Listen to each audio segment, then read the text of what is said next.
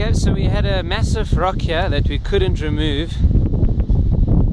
We hired a jackhammer, a 27 kilogram jackhammer. Nothing seemed to work. We wasted 2-3 days on the jackhammer. We broke I don't know how many drill bits of the jackhammer. Then we heard about fire setting to crack rock using heat and water. So here we've just made a giant fire around the rock. We opened up the space around the rock and made a giant fire just with leftover wood of trees that we had killed on the site. And the fire's been going for about an hour, just over an hour, and just with the heat alone the rock seems to snap off naturally. So a massive rock that we couldn't clear with a sledgehammer now gets cleared easily.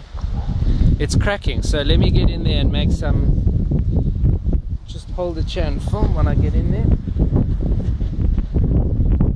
As you can see, the rock just snaps right off. Get the hammer. It's hot. With the hammer.